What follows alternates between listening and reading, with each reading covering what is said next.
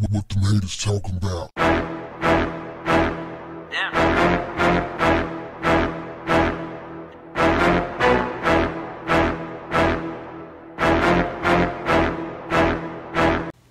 What's up, family? This is sad, man. 62-year-old grandmother Saran James was driving home with her husband on Greenhouse Road in Katy, near Houston, when a bullet smashed through the window of their car and killed her. 1 week later, deputies charged 19-year-old Takani Blackledge with murder.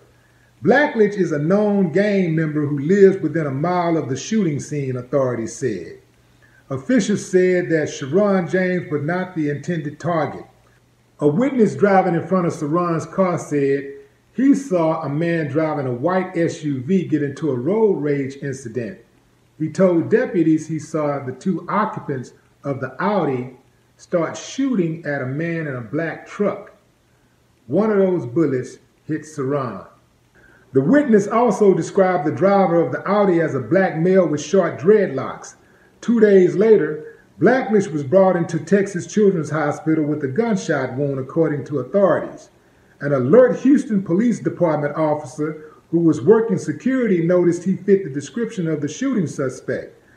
The officer told investigators that Blackledge told him someone had shot at him 2 days before. The officer checked Blackledge's record and found a mug shot. It was shown to the witnesses, who identified Blackledge as the man driving the SUV. By that time, Blackledge had been released from the hospital. Police say that they could not hold Blackledge because at that time, they hadn't proven that he had committed a crime. They had to let him go. So now Blackledge is on the lam. He's running for his life. They will catch him though. His picture is everywhere. You're going to have to cut those dreads off, to say the least. Let me tell you something.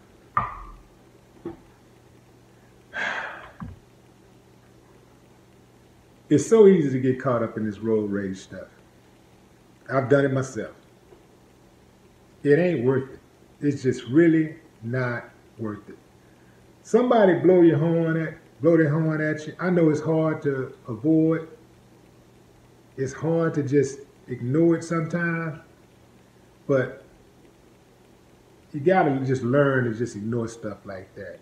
You got a lot of idiots that use their cars as weapons, and on top of that, they have weapons inside of their cars. People get inside of their cars and they just feel like they're superheroes. And if they have a gun, oh man, it don't matter if they can't, it doesn't matter if they can't fight. It doesn't matter if they're the weakest person on earth. When they get that gun in their hand, all of a sudden, they're Superman. They're Billy Badass. And so you got to know when sometimes people are very, very aggressive. And this is not just with road rage incidents. This is in life, period. Sometimes you come across people that are just a little bit too aggressive. Normally, those people are ready to attack. They're ready to do something to you. And they're just looking for a reason. So anytime you come across somebody, especially like if it's somebody you looking at, you sizing up like, man, this little old guy, you know, don't think that. They may be ready.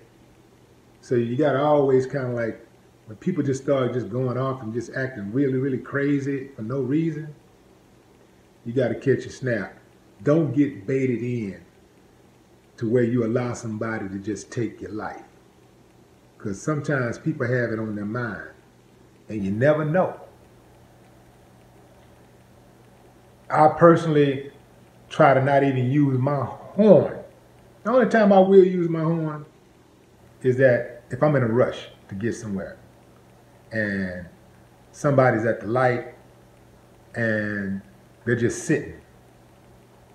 You know, it's like they fell asleep at the wheel or something, and they're not paying attention that the light has changed. And then I might, boop, let them know, okay, I got to get out of here. That's a common thing. But sometimes people take exception to that, and they want to roll the window down, or they want to, you know, throw up the sign and all that kind of stuff. The best thing to do, this is hard too, because you got to keep the eye on people. Sometimes people just pull out a gun and start shooting.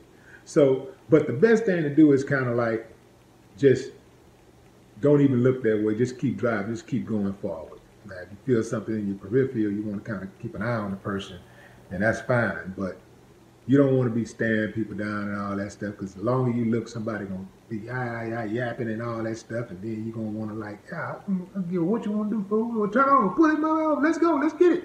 You know. So the best thing to do to avoid that type of stuff is just keep your eye on the road, keep looking forward, and let that fool kill somebody else.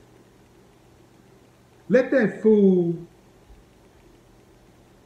let somebody else kill him, so they can go through all that court stuff and going downtown and giving statements and all of this type of stuff, and having the family trying to sue you, even though their so-called loved one was in the wrong. You know, people are always trying to sue, especially if they think you got some money. So the best thing to do is just try to avoid it if you can. Most road rage incidents can be avoided, because if you got one person that's mad and they acting a damn fool, and you start acting a fool back, all you're gonna do is fuel the fire. But if you don't even give him any energy, you don't give that person any energy, then all they can do is just, they kind of like, they feel like they won. That's all it is. They get control freaks. They want to feel like they're in control. They're controlling the situation. So let them do that, and then just keep on going. Because really, it really isn't worth it.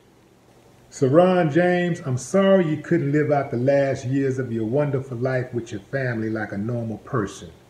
All because some idiots riding around with guns, shooting at people like it's a Western movie. But I'm sure they'll catch you, because I would bet anything that fool is going to go on social media and do some form of self-snitching. No more talk. What the haters talking about?